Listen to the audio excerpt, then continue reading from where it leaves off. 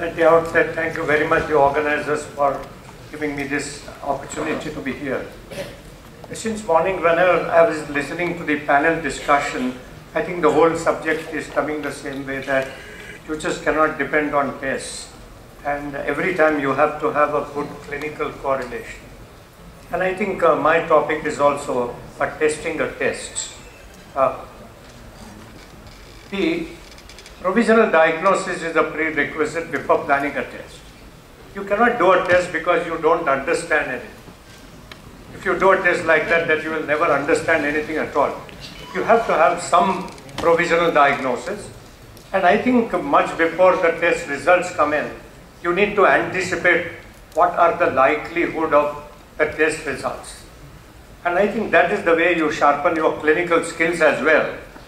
And I think test alone can't diagnose. In fact, it often confuses. Finally, the test must add value. The patient must be definitely benefited. Science must be benefited. Sometimes a doctor must be benefited that he has learned. If the test did not really apply to any of these criteria, then I think the test was useless. And that's why the majority of the laboratories write finally correlate clinically. They are telling the clinicians to do their job because they cannot help anymore. And I think cost effectiveness is a concern. Again, there has been some mention to that. And I think that's the reason why I felt testing a test is an important issue. You can't just ask the test. This morning I heard about CRP procalcitonin. Yes, the science has advanced. But has the health been different after the science has advanced? Has procalcitonin meant that the infections are correctly treated in early stage and the patient's cured? My answer is a big no. And if that is so, then what are those tests like? And I would dwell a bit of all of that there. Let me show you this case. These are all real live cases. A 6-month-old child, one of the twins, comes with a repeated vomiting. And the other twin is normal. Physical examination is normal.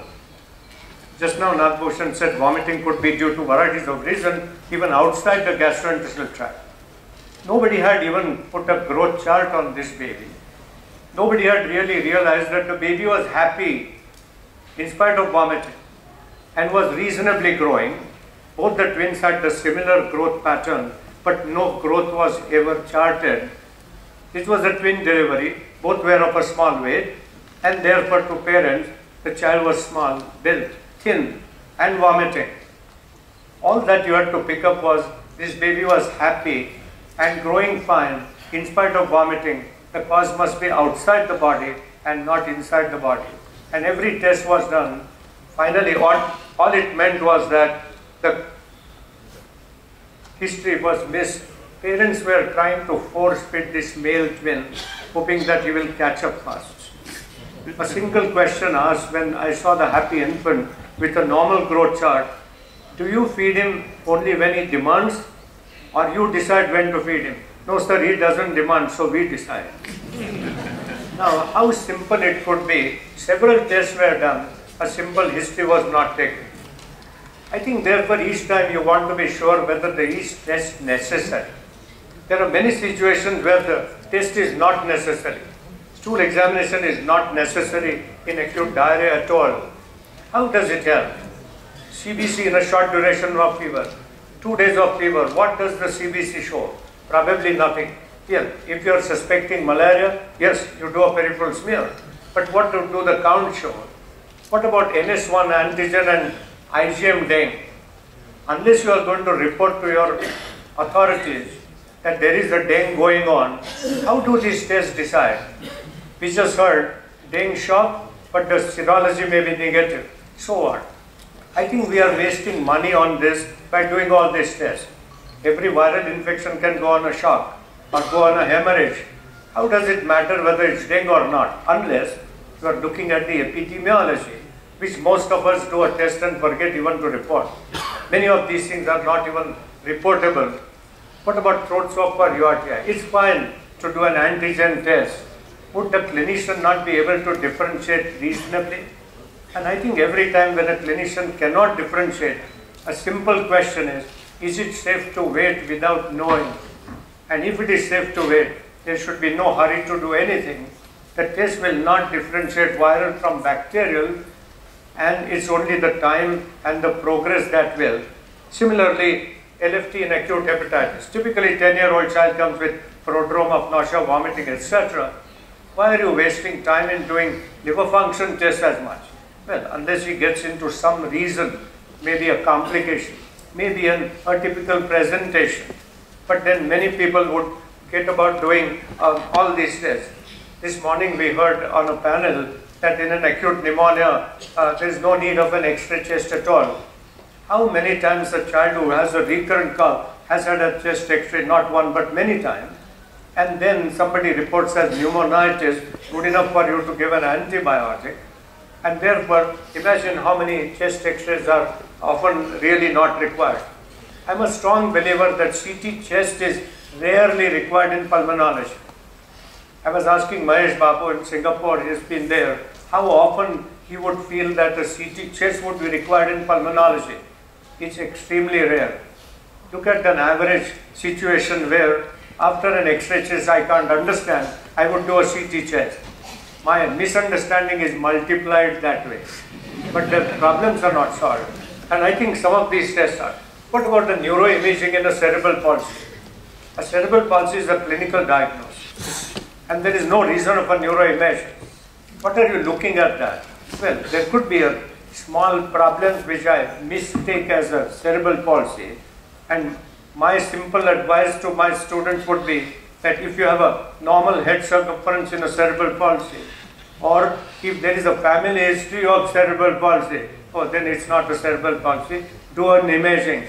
But barring that, there is no reason to do imaging at all.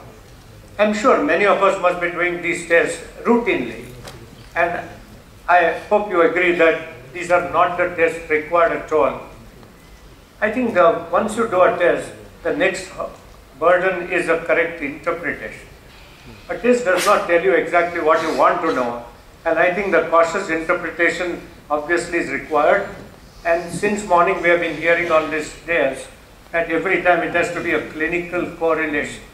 You need to have a clinical profile, and if there is an unexpected test result, then simply you should not act upon that. Many clinicians would believe a laboratory test rather than themselves. And I think that is not right. You need to be also sure. Laboratory has only one time a sample testing. A clinician has all the time a time to see the progress, a repeated examination, maybe a detailed history. And how can a laboratory test go over a clinician's impression? Well, there is a reason therefore not to act in a hurry, but in case of discrepancy, really look at again clinically and see whether that is to be taken. And I think tests may have to be also repeated for verification. But wherever there is a test repeated, a question always looms hard whether the first test was right or another, and I think that doesn't often solve the problem. Let me take you some of the live cases where a good interpretation made a lot of difference and not just blindly follow the situation. But this was an 8-year-old child who presented with high fever for last 3 days. No other symptom, no change, physical examination, not toxic, no localization. You get this kind of a count. 20,000 count, 78% quality. What does it mean? Even such a count does not tell you anything at all. Most of the counts are on the borderline anyway. But this is obviously an abnormal count. And if you go by a scientific evidence, it would say that if the count is more than 15,000, there is a high chance of a bacterial infection, which means there is a low chance of no bacterial infection. How are you taking a chance? This means nothing at all. And to that extent, chest X-ray was not advised. Chest X-ray showed a middle lobe haziness, a diagnosis of pneumonia. But don't forget that he is not even toxic and he has no localizing sign. What kind of bacterial pneumonia is this, where a child is not sick and the child doesn't have clinical signs, and therefore you gave an IV ceftriaxone because the counts guided you, the chest X-ray guided you. What is chest X-ray showing haziness? It means very little. Haziness is not a diagnosis, it could be anything. And to that extent, when there was no change, you repeat the count. Counts have gone higher, so what do? You upgrade an antibiotic if you like. But some wise person said, maybe the pneumonia has become an empyema now. So he repeats the chest x-ray, and the chest x-ray is clear. Now the problem comes up. Okay, that what is this? Now how can a chest x-ray of a pneumonia clear? We all know that it takes few weeks to clear, even after the patient clears his disease. So this obviously not. The point to make is that if you look at the first count itself, then you knew that there was no eosinopenia. Many acute infections, be bacterial or viral, have an eosinopenia. Of course, it means that a conscientious pathologist has given you the report. And many automated chambers today now do not give eosinophils separately. They give polys, lymphos and the rest. And the rest has to be seen by a pathologist on a slide. And if the rest are poor, he needs to say eosinophils and monocytes and put some numbers. But if there was no eosinopenia, that was a marking, a little difference that, oh, he's doing something else. He's not toxic. How can a pneumonia be not toxic with that account? And therefore this was simply a Wagner's. It's not important what it turned out to be. Again, how cautious interpretation would make a difference. Another 6-year-old child presents with high fever and within 12 hours gets an acutely breathless. On examination, he has a massive pleural effusion. His peripheral counts are very high. Pleural fluid is very hazy and also has a high count. It's considered as an empyema. Why? Because the counts are very high and the fluid is a bit hazy. But an empyema is a complication of a pneumonia. We heard this morning on a panel that it's an uncomplicated effusion, a complicated, and then an empyema. How can this empyema come in 12 hours? Again, giving you a clear idea that those counts mean nothing. Those counts can be on anything. Now, such a high count could only mean that there is just an inflammation. Naturally, he had no response to antibiotic. He had no response to drainage. Finally, it was simply a tuberculous pleural effusion. Why should TB not cause such a count? After all, those counts indicate a severity of inflammation. And a tuberculous pleural effusion is an acute allergic inflammation. Inflammation is same whether it's allergic, traumatic or whatever. And therefore, a clinician should be very careful of interpreting such reports. This was a 4-month-old presented with high fever and irritability for 3 days. Physical examination, except irritable child, there was nothing localized. Considering that it could be a meningitis because of irritability. But look at the fun, 4-month-old, high fever for 3 days. Is he waiting to demonstrate clinical findings? Is he waiting to throw up a seizure? What is he doing for 3 days with a bacterial meningitis? A clinician should have been guarded and said, oh, this is some funny meningitis. Meningitis, all right. He's irritable. So you do a CSF and you pick up a meningitis. Cells are high, but polys are not so high. You start wondering whether it is viral, whether it's tubercle, etc. Now, with this, treated with ceftriaxone, 4-month-old child, why think of anything else, a bacterial infection? And you have no response, by then the child developed loose stools. Now the science comes handy.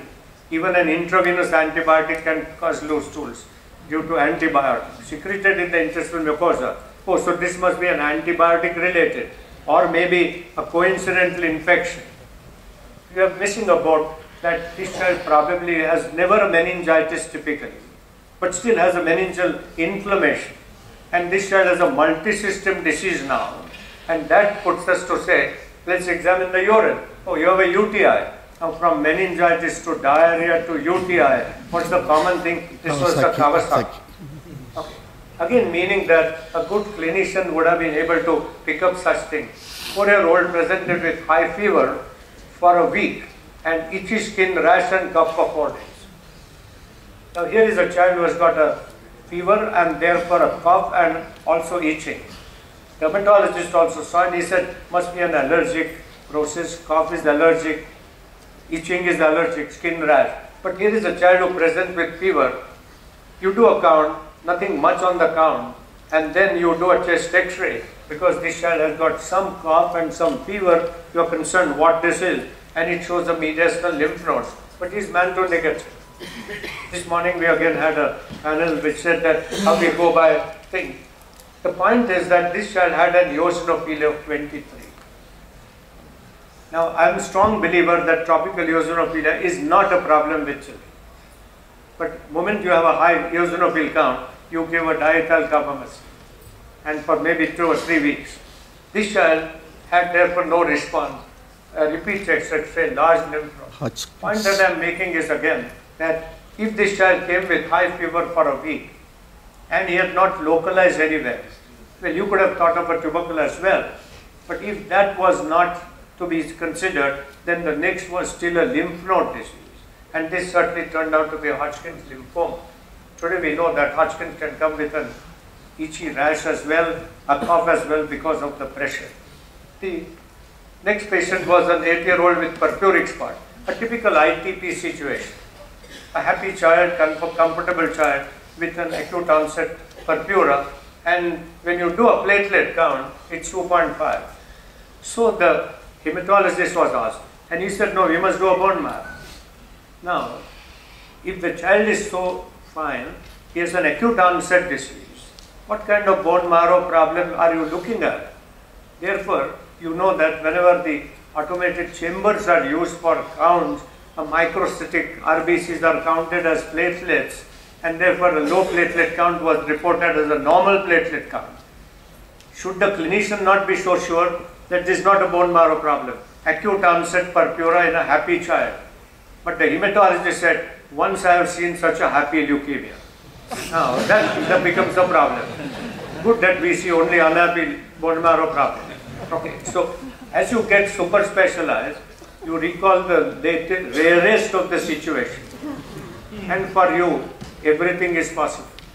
For us, no, everything is standard. And therefore, when you looked at the counts again, what's the message? When you have an automated chamber giving you a platelet count, always ask the pathologist to also do a manual. And generally, one platelet per high power field into 10,000 is the roughly a platelet count. And if it doesn't correlate, then you look at what's happening. This is a 10-year-old child with colicky abdominal pain and loose stools with mucus often on 3 months. Looks like a bacillary dysentery. Why should a 10-year-old do all that?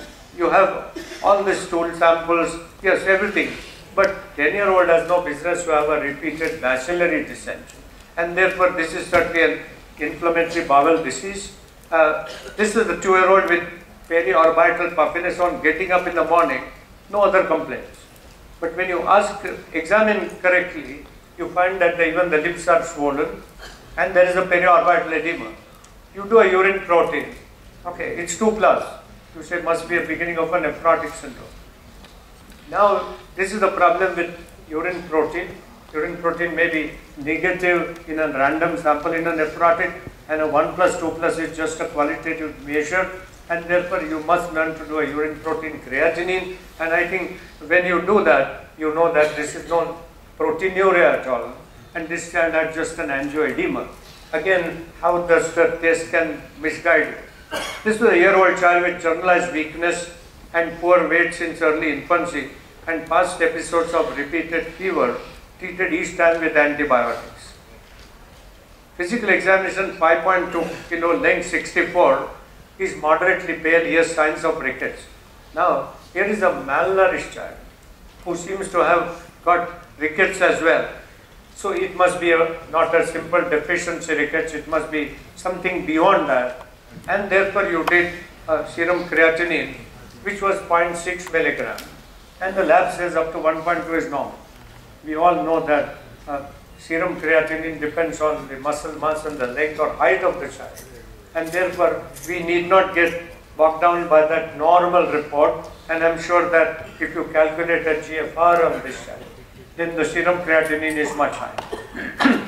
I feel we all know the formula for calculating the eGFR, but the simplest way would be a height in centimeters, make 3/4 of it, and put a decimal. That's the maximum serum creatinine accepted. So 100 centimeter height for 5-year-old child, make 3/4 of it, 75, 0.75 can be the higher limit of serum creatinine. Which is an easy formula to go by, reasonably good enough for a clinician, and that correlates reasonably well with an eGFR. So this is where we stand on that. 7-days-old neonate was noticed to have a diaper stain with blood. The parent brought the diaper and said, last night twice this child passed blood in the urine. The child is happy and exclusively breastfed. Urine showed RBCs and therefore a stent for culture. Culture showed E. coli. How difficult it is to collect a sample. When is it sent? After how many hours it is processed? But it showed more than 1 lakh colonies. So our science says this is a UTI. And there is a immaturity. And therefore, you would do a USG, MCU, etc. We saw in the morning. And when you call everything normal, you still start antibiotics because it's an acute UTI. And then plan a DMS scan thereafter.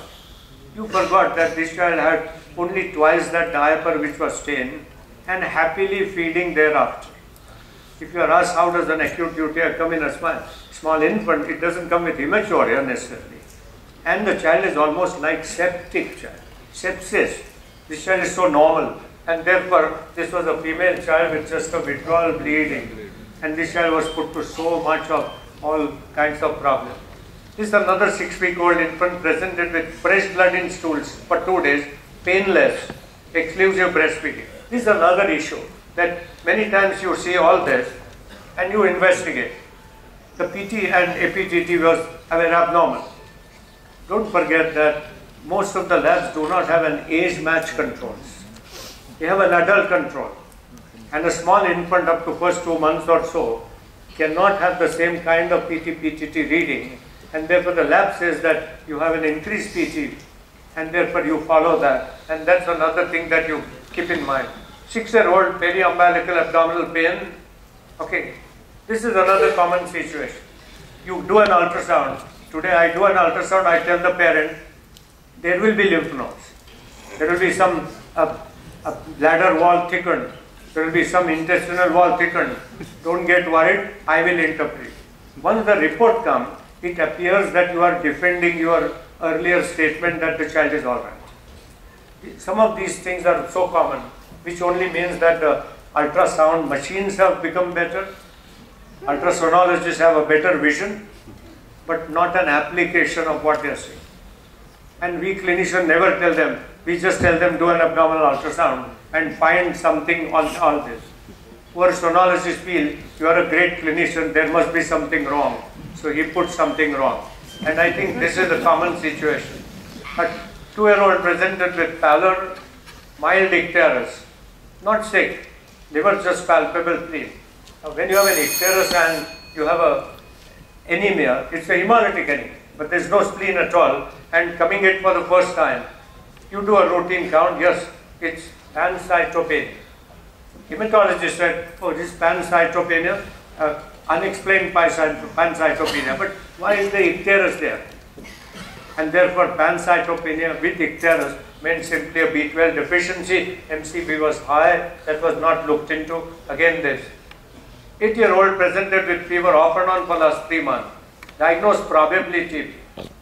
I'm getting this point because I was asked to see the child and I thought on a decent ground a clinician has put it as TB, though we had no proof. He had tried gastric lavage, MAN2, etc., but nothing was so.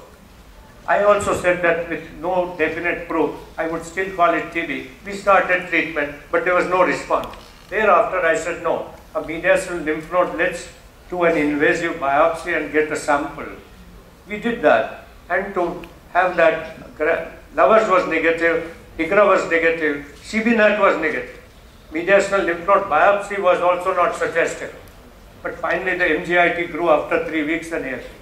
A point that after multiple tests, one test could be abnormal, and that is how we go by.